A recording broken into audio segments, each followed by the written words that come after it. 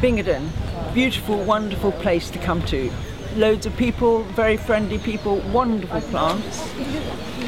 The overall impression of the place is just, the trees are huge. I can't believe the size of the trees.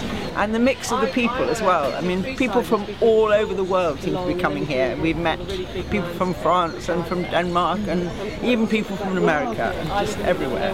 It's been wonderful. And the calibre of the plants is incredible. The mixture of the plants and the speciality of the plants and the plantsmen who know exactly, they can answer your questions, which is wonderful from somebody like us coming from England.